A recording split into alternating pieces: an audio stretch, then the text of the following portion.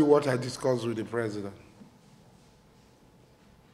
What I know that, like I told you, the president is a very firm personality.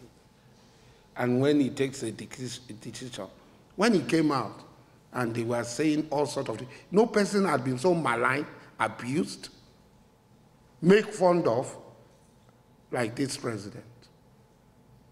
Those of us who believe that it was the president's turn, we stood when he said Emilokon. It was firm. Even all the booing, the backstabbing. If there are Judases in the world, Jesus Christ had one Judas. His own Judas were in their legions. He survived it. So I'm not going to discuss or disclose what the president told me.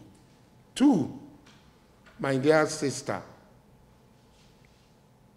the people doing the bunkering had been there. A lot of people had come out to say it before this time. The people doing the bunkering are not our people, because they cannot bring those big supercargo ships, vessels that are almost the size of this villa. They don't have the resources.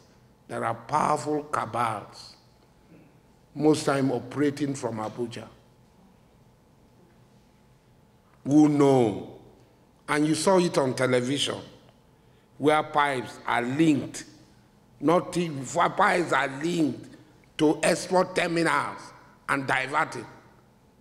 How will that be possible, that an ordinary person will go and do that? There are powerful forces in place, far more stronger, who think they are far more stronger. But they've made their match. And their match is President Ahmed Bola Tinubu. He is going to bring all of them. He's going to expose all of them. And many people will be marching to Kuje and Kirikiri prison.